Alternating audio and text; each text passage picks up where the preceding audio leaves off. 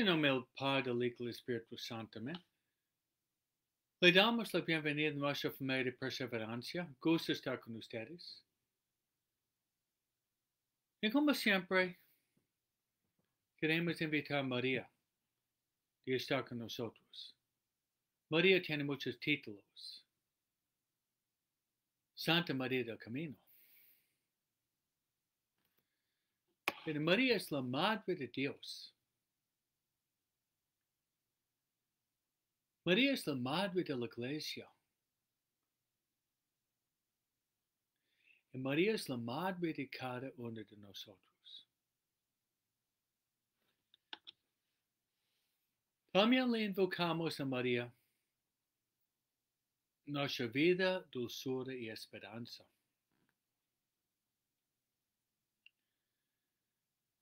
Rezamos a María. Dios te salve María, llena eres de gracias, el Señor es contigo. Bendita todas mujeres y bendito es el fruto de Jesús. Santa María, Madre de Dios, ruega por nosotros pecadores, ahora en nuestra muerte. Amén. Ahorita nosotros vamos a invitar a nuestro guía espiritual de estar con nosotros. Nuestro guía espiritual es el Espíritu Santo. El Espíritu Santo es Dios. El Espíritu Santo es el Paráclito. El Espíritu Santo es el don de los dones. El Espíritu Santo es el consejero. También consolador.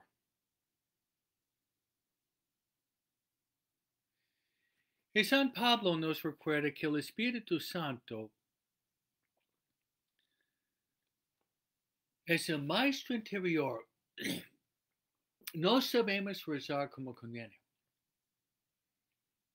pero el Espíritu Santo intercede con gemidos inefables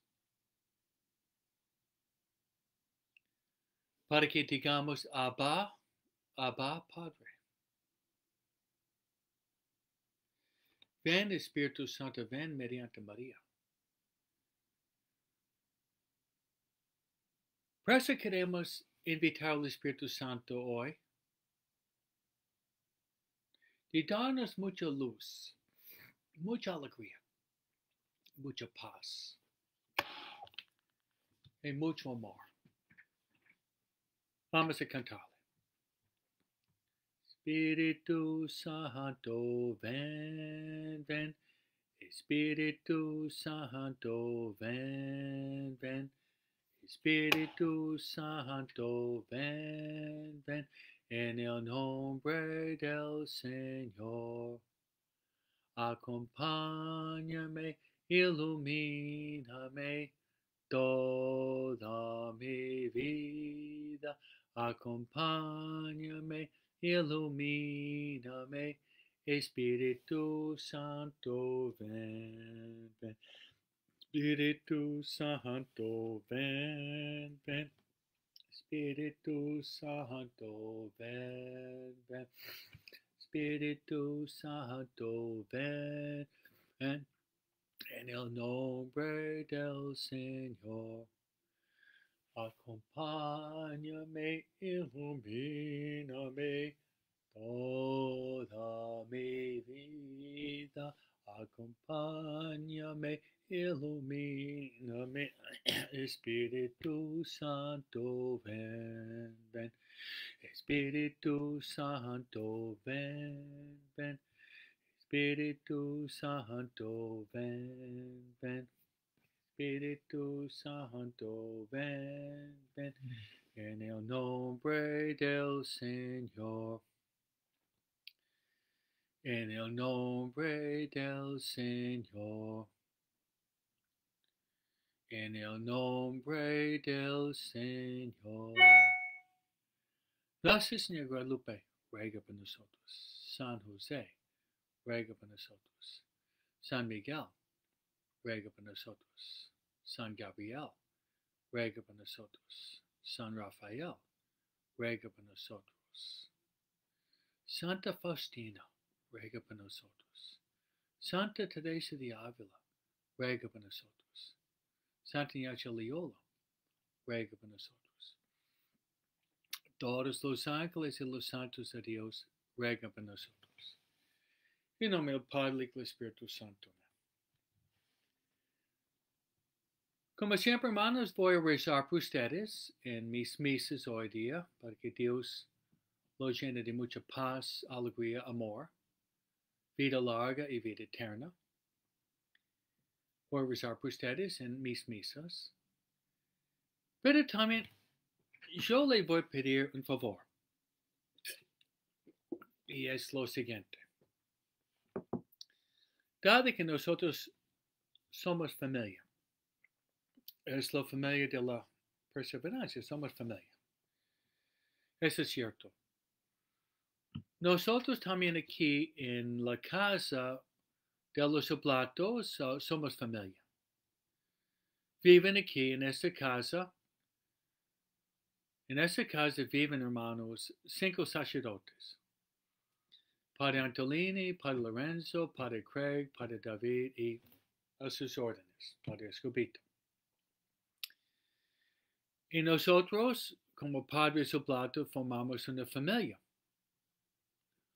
La familia de los Padres Oblatos. Y como ustedes celebran sus cumpleaños, sus aniversarios de boda, nosotros en familia religiosa celebramos aniversarios como ustedes. Y hoy, nuestro tema de hoy va a ser la presentación del niño Jesús en el templo, que se llama también la Candelaria.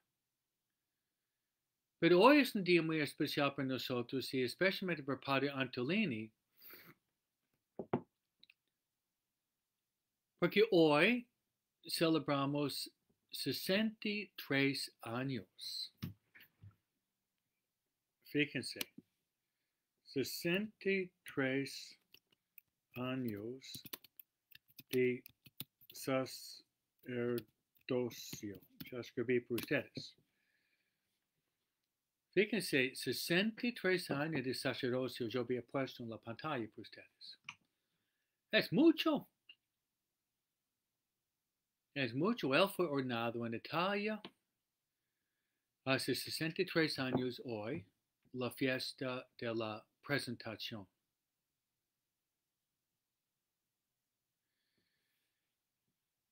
Y debemos darle gracias.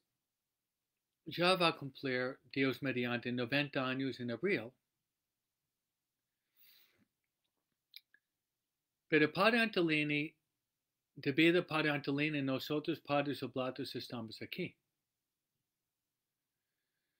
Podemos decir que él era el misionero que vino de Italia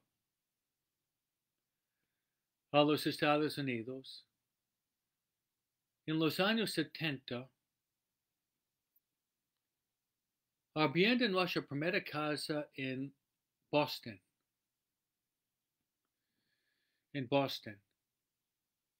Luego tenemos varias casas en el país, pero él es el fundador.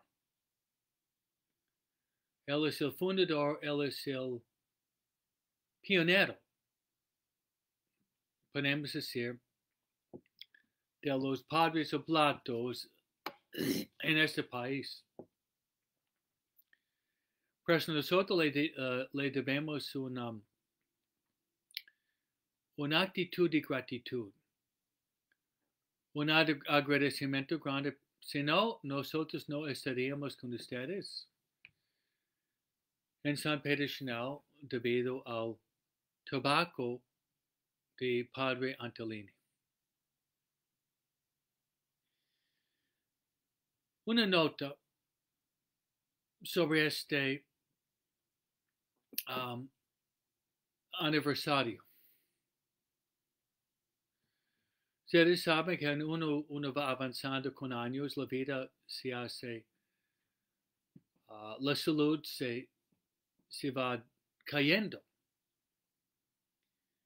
Y obviamente su salud no es muy buena. Él sufre mucho. Pero Él ofrece su sufrimiento para nosotros.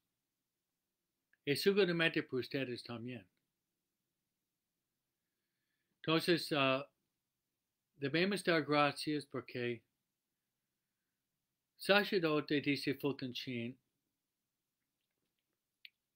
el sacerdote debe ofrecer sacrificios a Dios por los pecados del pueblo. Padre Antolín en esa etapa de su vida sufre mucho, pero normalmente está con nosotros en la hora santa. Él puede participar en una misa privada. Por eso invito a ustedes a rezar por él para que Dios le dé ánimo, consuelo, fuerza, vida larga y vida eterna.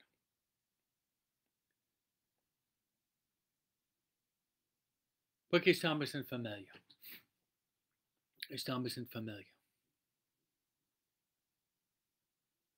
Muy bien, antes de hablar de este misterio,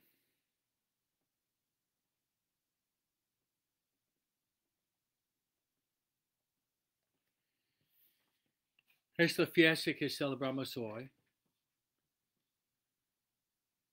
Yo pienso que es conveniente darles un pequeño resumen de nuestro amigo que celebramos el día domingo, pero no pudimos celebrarlo porque fue domingo, de San Juan Bosco. Y me gustaría darles un resumen de una de sus visiones. Una de las visiones más famosas de San Juan Bosco, la interpretación. Y es la visión de la nave en el mar. La nave está en el mar, la barca, y está rodeado de enemigos, barcos atacantes. Y la nave tiene el capitán y los marineros, y los peligros.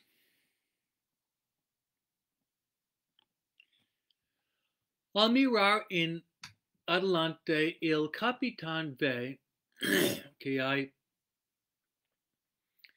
los dos pilastres están elevándose del mar. Y un pilastre, una columna, es un poco más alta que el otro.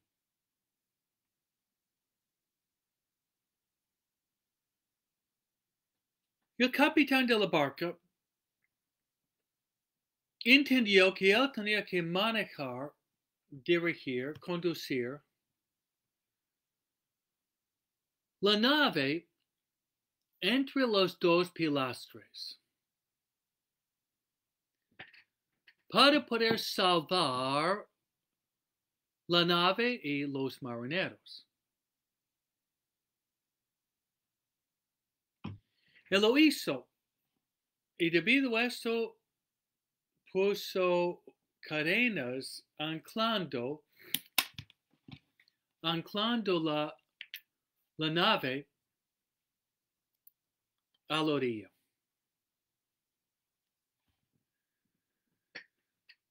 Encima de los dos pilastres, un pilastre era un poco más alto que el otro. Pilastre más bajo, encima había una imagen de María. María que se llama Auxilio de los Cristianos. María Auxilio de los Cristianos. Pero en el pilar más alto, María tenía sus manos así juntadas en reverencia, en oración, mirando. Y el otro fue una imagen de Jesús sacramentado.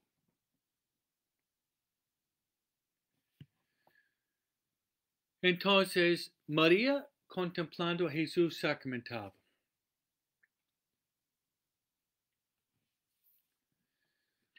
¿Cuál sería,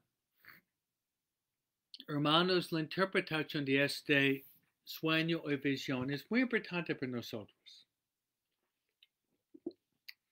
Uno es el mar tempestuoso, hermanos, es el mundo donde vivimos, y los obstáculos que nosotros debemos enfrentar y superar para poder llegar a la orilla. A la orilla. Los tres obstáculos mayores para llegar a la orilla son los siguientes. El diablo, la carne y el mundo. Esos son los tres obstáculos que todos nosotros debemos enfrentar, querer o no querer.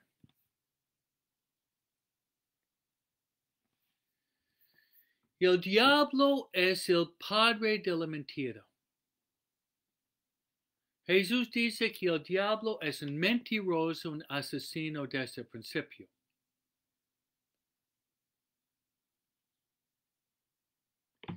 Y el diablo muchas veces quiere jugar con nuestra mente. El diablo quiere desanimarnos. El diablo quiere que caigamos en desolación profunda y nunca salir de ese estado. El diablo no descansa. El diablo no es flojo. Trabaja 24 horas por día y 7 días por semana.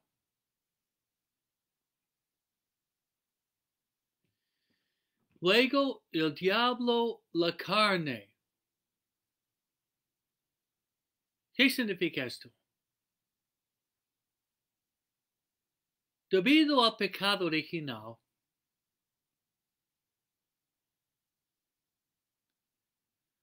también después de nuestro bautismo, tenemos la concupiscencia.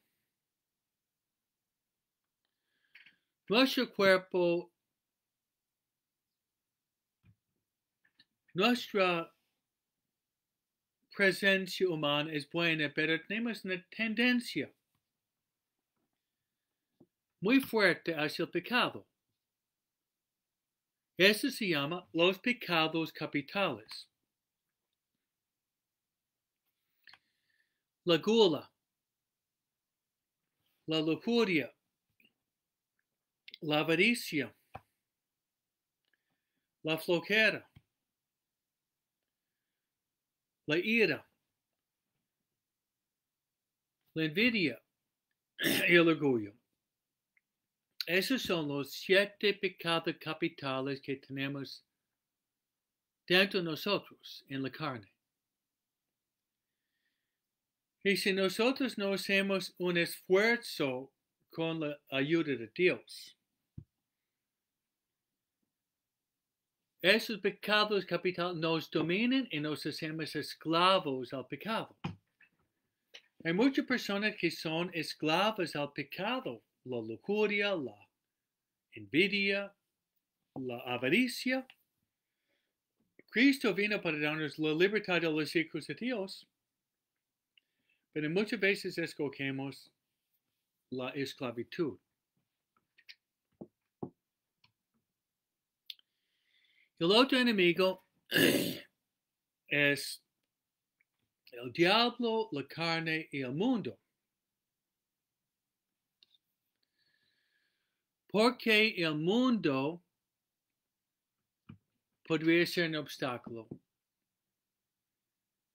Y la razón es porque el mundo nos presenta ideas en contra de la vivencia del Santo Evangelio.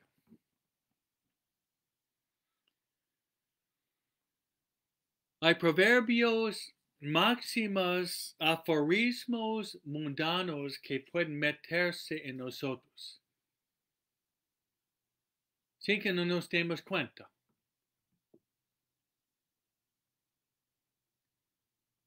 Es como el polvo entra debajo de tu puerta y ya hay polvo sobre la mesa sin darse cuenta.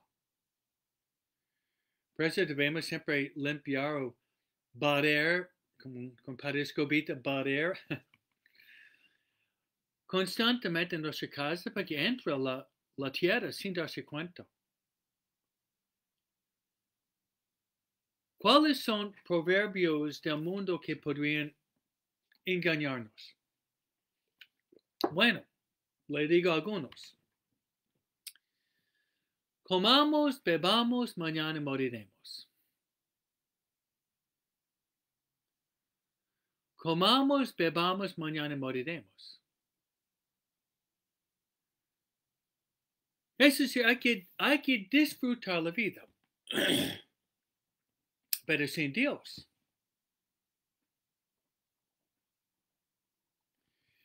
Yo te he dicho, it's Miller time. It's Miller time. Es tiempo de Miller. Es tiempo para la cerveza. Relajarse, tomar y gozarse de la vida. Otro dicho. Ojo por ojo y diente por diente. La ley de la venganza. Pero Jesús dijo, si uno te pide de caminar una milla, caminar dos. Uno le pide manto, de darle la camisa. Si alguien le da una bofetada, de darle la otra mejilla. Eso es mucho más exigente.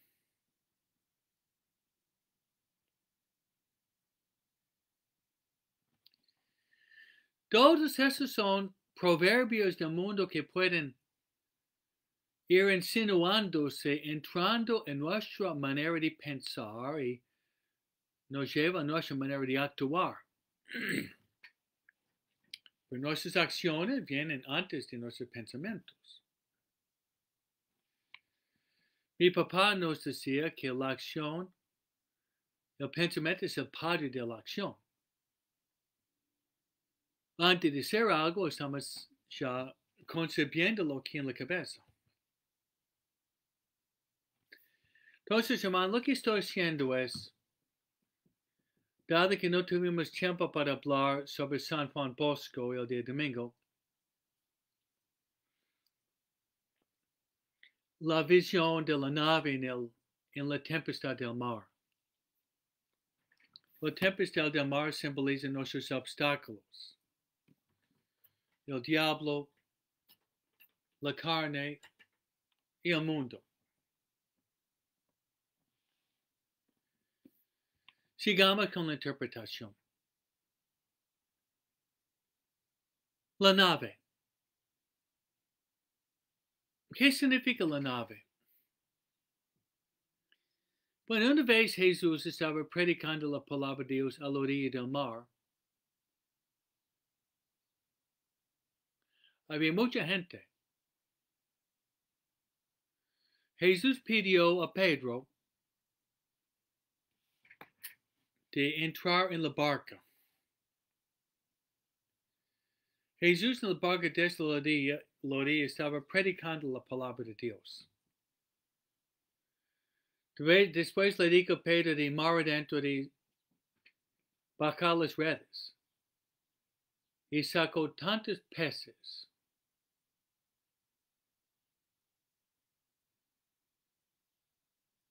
La barca, la nave, hermanos, simboliza la iglesia.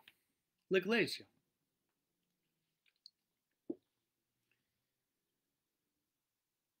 Hermanos, a pesar de los problemas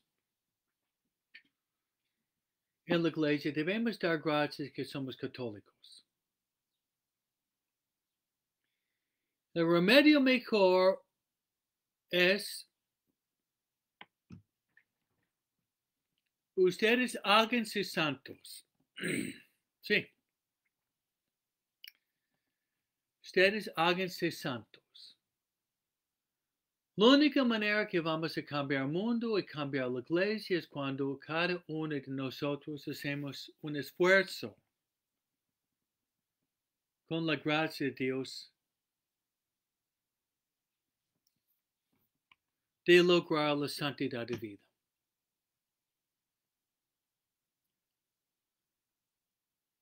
Entonces debemos quedarnos dentro de la iglesia.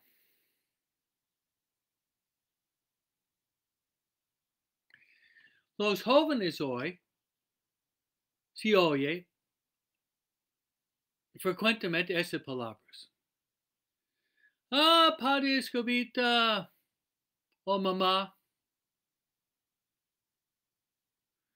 Yo soy creyente, yo creo en Dios y creo en la Biblia, pero yo no creo en la iglesia.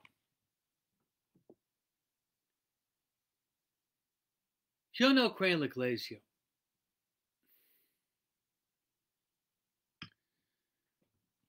Pero mucho cuidado. Porque uno rechaza la iglesia, rechaza a Jesús. Le voy a dar la prueba. Antes de subir al cielo,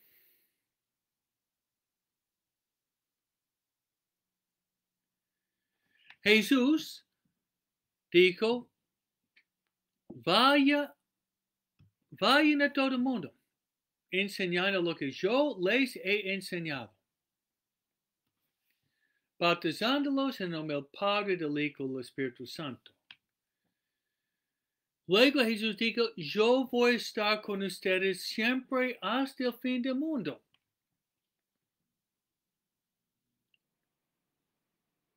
Luego, inmediatamente después, Jesús, frente a los ojos a los apóstoles, Jesús sube, pasando las nubes, donde se siente a la derecha de Dios Padre. Entonces, si Jesús fue al cielo, ¿dónde está? Jesús está presente en su cuerpo místico, y su cuerpo místico es la iglesia. Por eso la barca, la nave es la iglesia.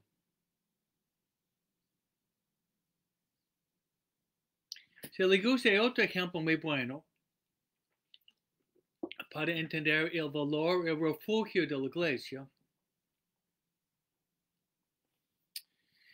en el libro de Génesis encontramos Noé. Dios pidió a Noé de construir un arca.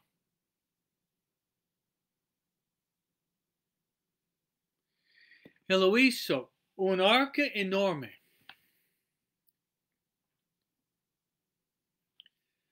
Cuando dicen el tamaño de una cancha de fútbol, muy grande.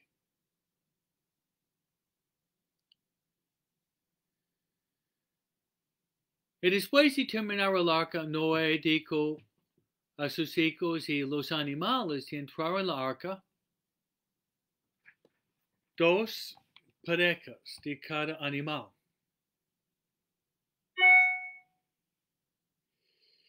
Y la gente estaba riéndose, burlándose a Noé. Porque Noé estaba haciendo la profecía que iba a caer un diluvio de lluvia y iba a destruir toda la tierra. porque el mundo prácticamente había casi completamente olvidado de Dios, menos Noé y su familia. Y cuando Noé está entrando en el arca con su familia, los animales, la gente está riéndose en Noé. Y al cerrar las puertas se nubla el cielo, tira el viento, empieza a caer lluvia. Llueve, llueve, llueve, llueve. 40 días. Y todos los que estaban fuera del arca murieron. La interpretación. El arca de Noé podemos interpretar de dos maneras. El arca de Noé es la iglesia. El arca de Noé también es María. Nosotros queremos buscar refugio en la Santísima Virgen María, su corazón inmaculado, y queremos buscar refugio en la Iglesia Católica.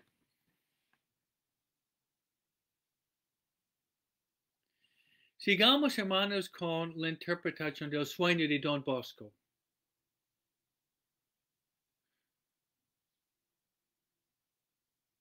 Otra parte del sueño, o la visión, es, había encima de la nave el capitán y los marineros. Y el capitán es el sucesor de Cristo, que se llama el Papa. Hay 260 papas desde Jesús. El Papa es la cabeza de la Iglesia. El Papa es el dulce vicario de Cristo en la tierra. El Papa representa a Cristo. Otro día, Papa Francisco había dado muy buena prédica por ustedes. Le digo, una vez por semana, el papá de la familia debería leer la Biblia a sus hijos. Leer la Biblia, leer la palabra de sus hijos. Y luego el papá explicar el significado, la interpretación de la palabra de Dios. Muy buen consejo. Porque la familia es la iglesia doméstica y el sacerdote de la familia es el papá. Los otros marineros hermanos son los obispos. Deberíamos rezar por los obispos y los cardenales. Sigamos con la visión. La visión, hermano, es muy catequética. Es la visión de la nave en San Juan Bosco. Es una visión muy importante, hermanos. La visión de la nave en San Juan Bosco. Que llegamos a otro punto donde el capitán está asomándose, mirando con sus ojos en el mar profundo. Y la nave está rodeada de barcos atacantes con cañones y rifles. Está en peligro.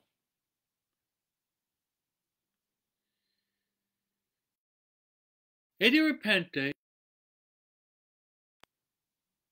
capitán ve dos pilastres.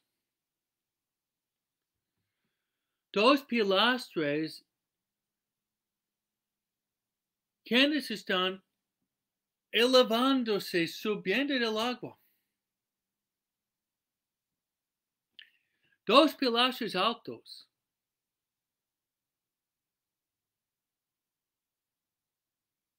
Encima de uno de ellos,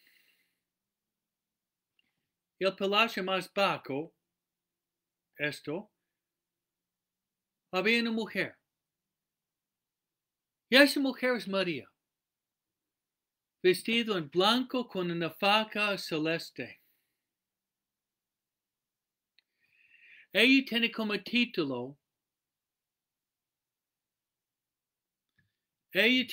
título María Auxilio de los Cristianos. María Auxilio de los Cristianos. Y ella tiene manos juntas y está levantando los ojos en alto al pilastre más alto. Y ese pilastre más alto encima está Jesús sacramentado.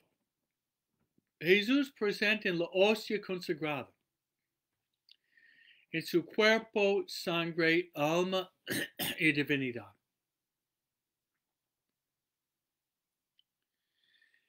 Y María tiene manos así, mirando. Con eso María está enseñándonos que debemos creer en Jesús sacramentado. Debemos platicar con Jesús. Debemos adorar a Jesús.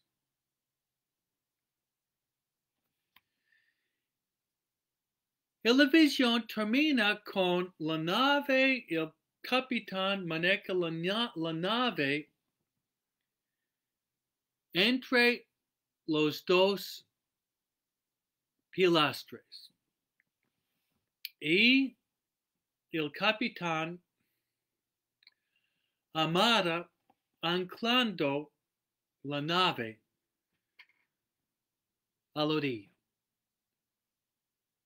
Pues hermanos, es una visión muy importante para nosotros. El mar son problemas, obstáculos que debemos enfrentar. La nave, la iglesia, el capitán y el papa, los dos pilastres son medios para llegar al cielo. Uno es una devoción fuerte por María, pero María nos lleva a Jesús.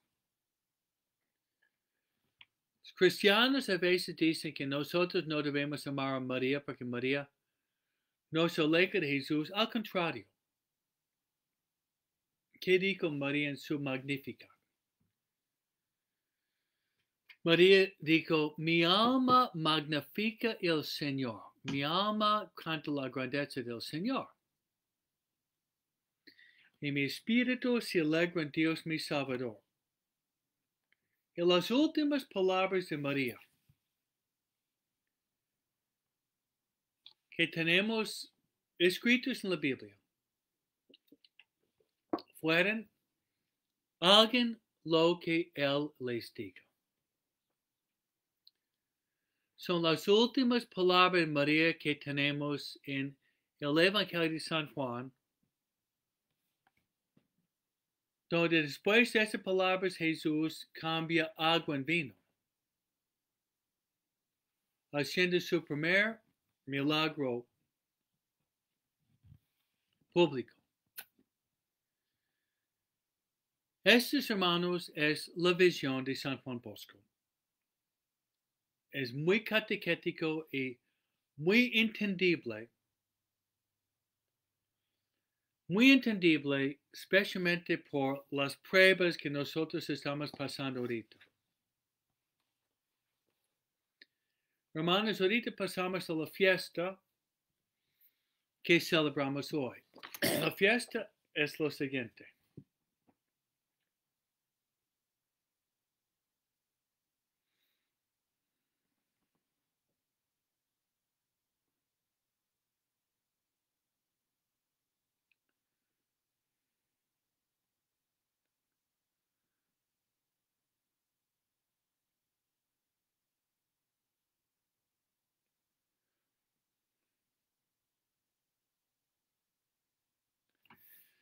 Muy bien, ustedes estaban contemplando por unos segundos lo que la iglesia celebra hoy. Hoy celebramos la presentación del niño Jesús en el templo.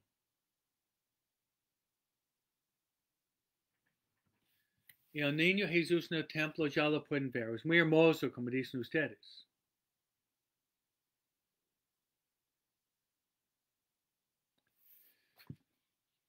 Hay mucho para decir.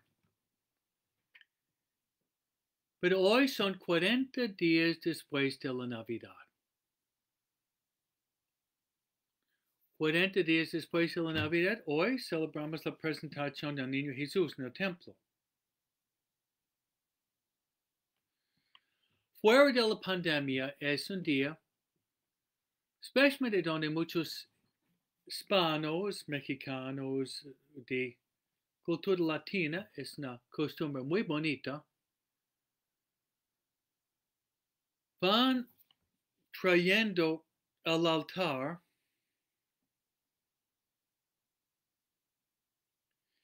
sus niños. El niño Jesús. Yo me acuerdo más que una vez celebrando la misa de la presentación del niño Jesús, donde había 25, 30 niños con tamaños distintos frente al altar y al final de la Santa Misa. Yo bendecir a los niños. Hoy, debido a la pandemia, es más complicada debido al contacto con elementos físicos. Debemos usar mucho cuidado. Lo siento, pero debemos usar mucho cuidado de no ser un medio de transmitir el virus. Pero en su propia casa sería bueno sacar tal vez el niño Jesús y entronizarlo hoy, de mirarlo, contemplarlo, decir a los niños hoy es la presentación del niño Jesús. Hoy también se llama la Candelaria. ¿Por qué se llama la Candelaria? La Candelaria es porque el profeta Simeón llama a Jesús Lumen Gentium, la luz para todos los pueblos. También técnicamente en la misa hoy día uno puede llevar la vela y prenderla, pero debido a la pandemia no podemos, pero llevando la luz, la vela.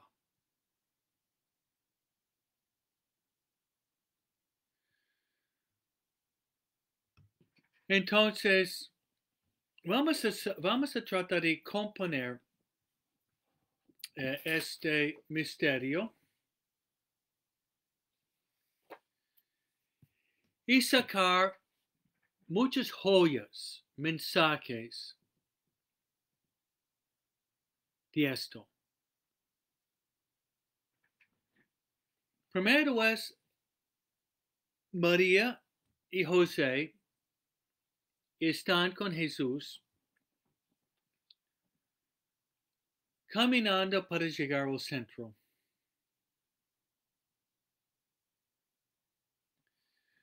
Una nota de grande importancia para nuestra familia. El mero centro de la familia, la Sagrada Familia, centro, el corazón, es Jesús. Si nosotros queremos formar buenas familias, yo sé que ustedes quieren. Si nosotros queremos formar buenas familias, debemos poner Jesús en el centro. Una familia cristocéntrica. Una familia cristocéntrica es una familia que va a caminar.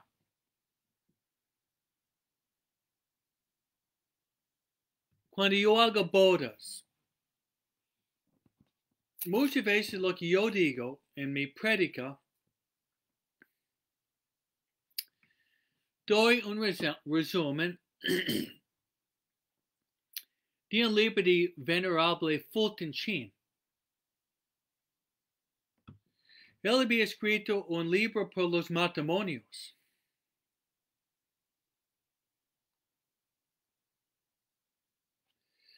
Y el título del libro, hace falta 3 para casarse. Juan, Guadalupe y Jesús. Se lo repito, Juan, Guadalupe y Jesús. Si Jesús está en el centro de la vida de Juan y Guadalupe, el matrimonio va a caminar bien. Pero si Jesús está olvidado o imaginado, va a tener muchos problemas.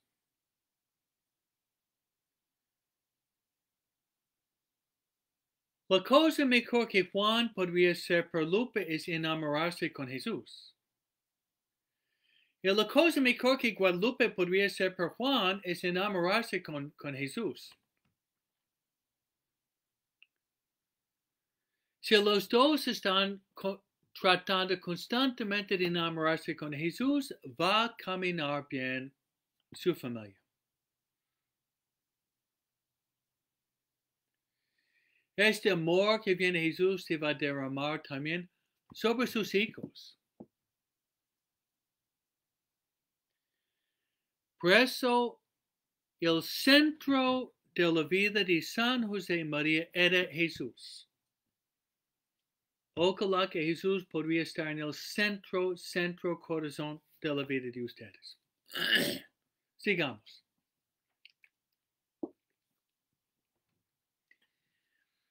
María y San José llegan al templo de Jerusalén. El templo fue construido durante el tiempo de Rey Salomón y fue un templo majestuoso, muy hermoso, grande,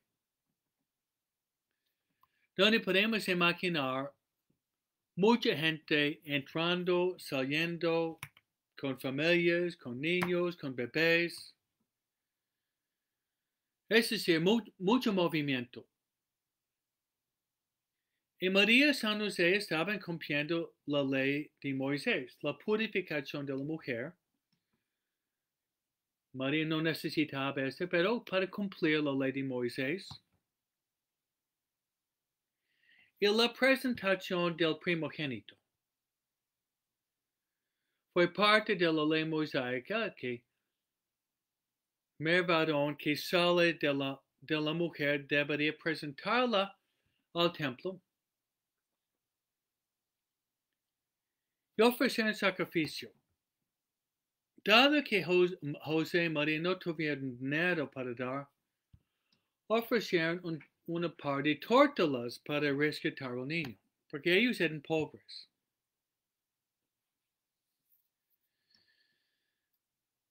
Pero vamos a ver lo que pasó. Aquí es un retrato muy bueno.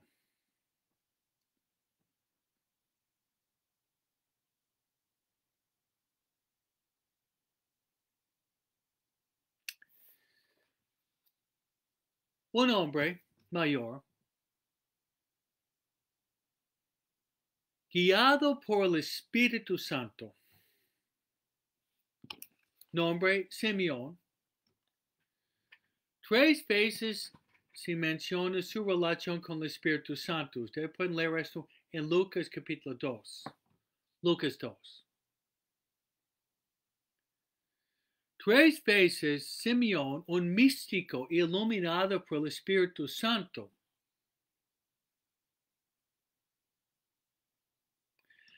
le fue revelado un mensaje divino.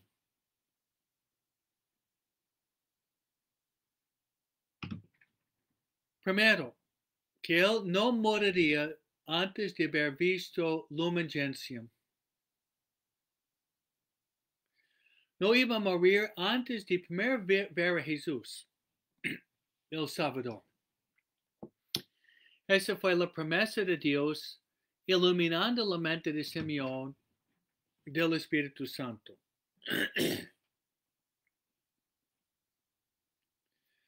Segundo, dice que él fue movido por el Espíritu Santo de moverse en la dirección de José, María y el niño Jesús.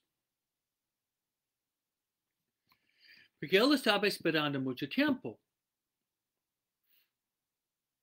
Y tal vez él había visto muchas mamás con niños pequeños en sus brazos. ¿Cómo podía saber quién era el niño esperado por los profetas? Anunciado por los profetas cientos de años antes. ¿Quién? Bueno, fue el Espíritu Santo porque él había visto seguramente muchas mamás, tal vez cientos de mamás con niños en sus brazos.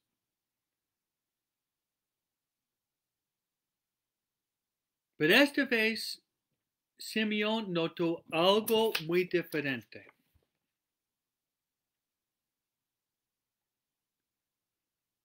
Él notó algo muy diferente. Le fue revelado por el Espíritu Santo que este niño era Lumen Gentium, la luz para todos los pueblos.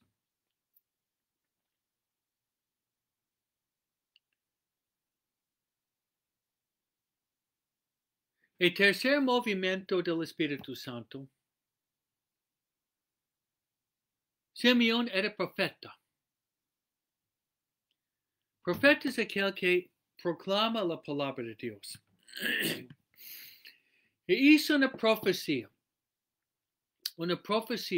de grande importancia. Una profecía donde se dirigía a Jesús y a María.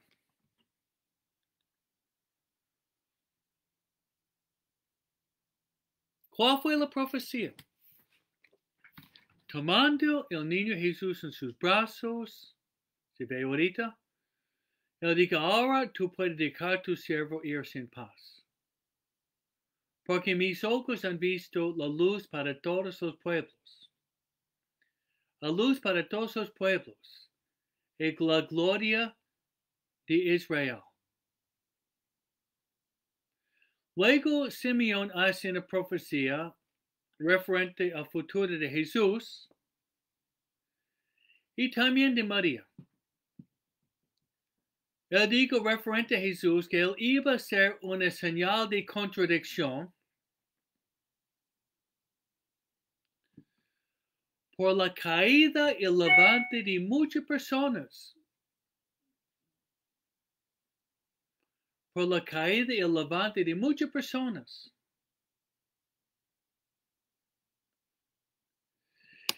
Luego dirigiéndose a María, y dice a ti, una espada iba a traspasar tu corazón. Para que los pensamientos de muchos sean revelados. Y ellos estaban maravillados, José y María, de las palabras de Simeón.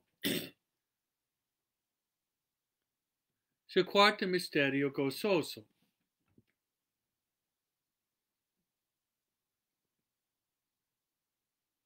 ¿Cuál sería, hermanos, la interpretación de esa profecía?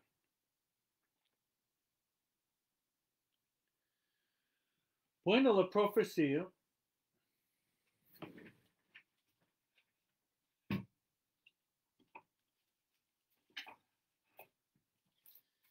prácticamente la profecía fue la profecía de los dolores de María. Aquí tenemos otro retrato. La profecía fue la profecía de los 7 dolores de María. La profecía de Simeón fue el primer de los 7 dolores.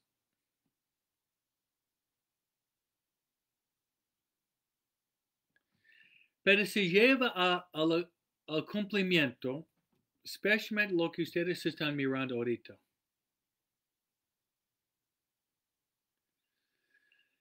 María iba a estar bajo la cruz con Jesús. Stabat Mater.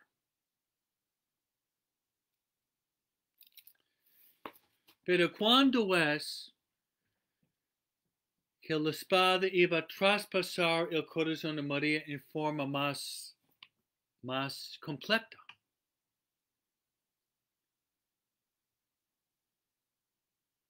Fue justo cuando Jesús estaba en la cruz y cuando Jesús murió. Al morir Jesús, diciendo, Padre, en tus manos encomiendo mi espíritu, todo está terminado. María estaba bajo la cruz escuchando las 7 palabras de Jesús. Luego el soldado viene y con la espada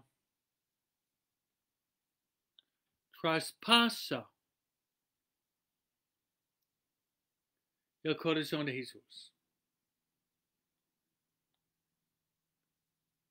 Traspasa el corazón de Jesús.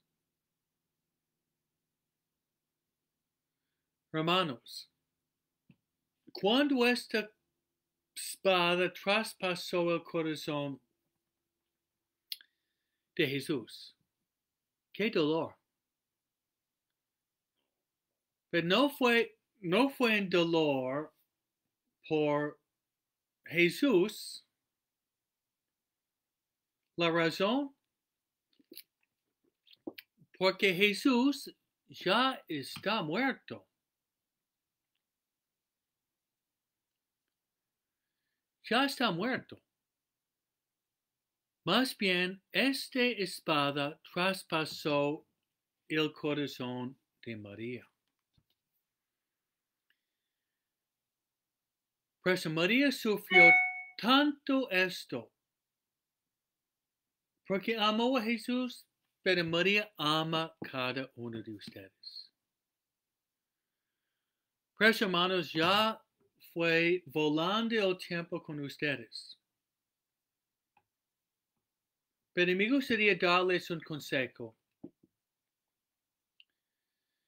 Y el consejo es lo siguiente.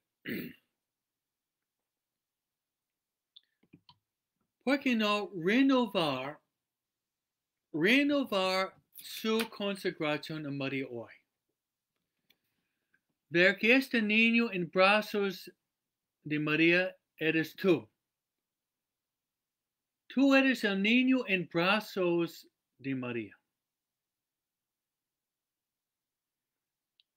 Y de consagrarte a María. Podemos hacer una consagración nosotros ahorita. A mí me gustaría consagrar a María otra vez también. Con ustedes. Vamos a consagrarnos a María. Diciendo, oh Señora mía, oh Madre mía, yo me ofrezco de todo a ti. En prueba de mi filial afecto te consagro en este día. Mis ojos, mis oídos, mi lengua, mi corazón. En una palabra, todo mi ser. Ya que soy todo tuyo. Oh Madre bondad, guárdame y defiéndeme como cosa y posesión tuya. Amén. Que Dios lo bendiga y feliz fiesta. La bendición de Dios Todopoderoso, Padre, Hijo y Espíritu Santo descienda sobre ustedes y permanezca para siempre. Amén.